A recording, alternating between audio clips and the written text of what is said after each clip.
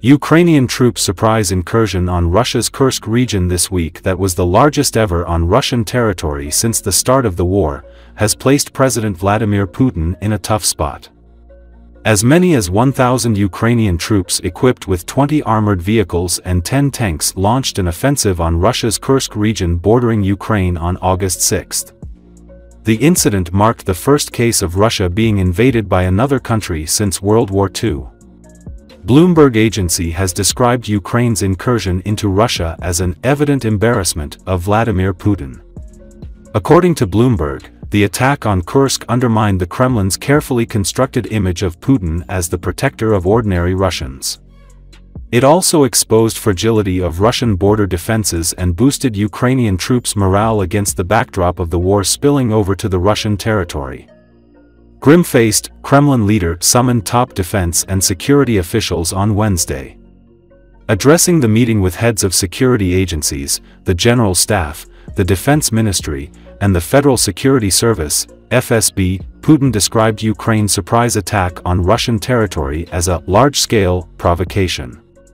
Following the attack, Russian Defense Ministry stated that its forces backed by artillery and warplanes didn't allow the enemy to advance deeper into the territory of the Russian Federation, adding that Ukrainian troops suffered heavy losses in the attack. However, according to the Washington-based Institute for the Study of War, as of Wednesday, Ukrainian troops had advanced as much as 10 kilometers into Russian territory.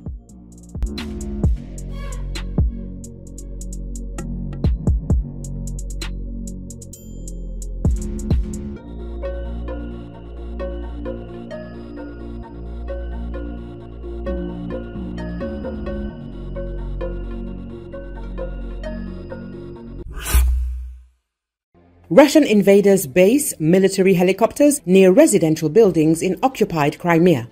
This was reported on the page of the Representative Office of the President of Ukraine in the Autonomous Republic of Crimea on the social network Facebook. They accuse Russia of using the civilian population of the peninsula as a human shield.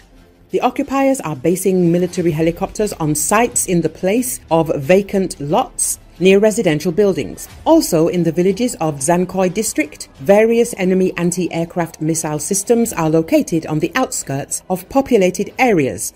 The report says activists of the Atesh resistance movement have tracked a missile complex, radar systems and several S-300 systems in one of the districts of Sevastopol. They have already transmitted the coordinates to the relevant services.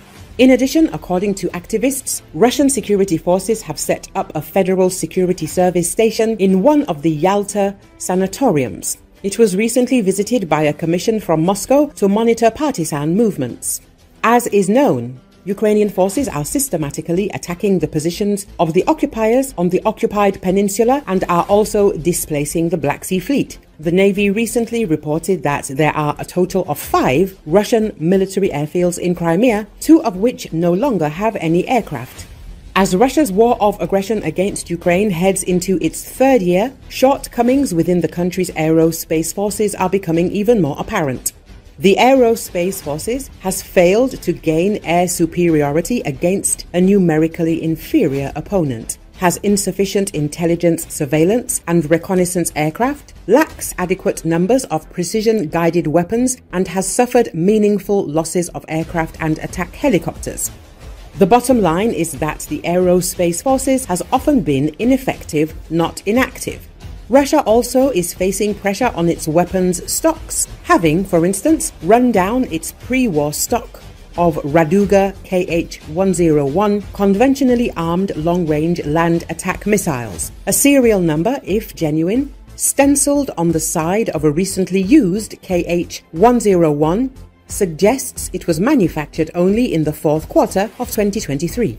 If correct, then the missile went straight from the Raduga production site to the front line. The pressure on industry appears acute. Senior Russian military officials recently visited guided weapons manufacturer Tactical Missiles Corporation to discuss production rates and to stress the importance of both sustaining and increasing deliveries to the Air Force.